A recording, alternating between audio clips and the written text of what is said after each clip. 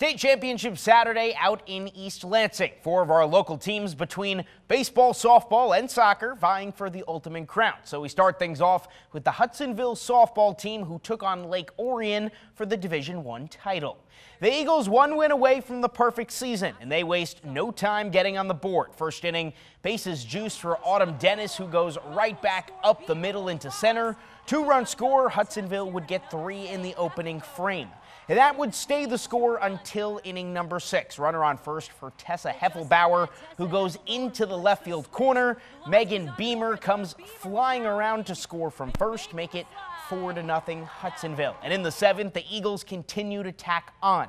Claire Vanderweel with the RBI single make it 5-0.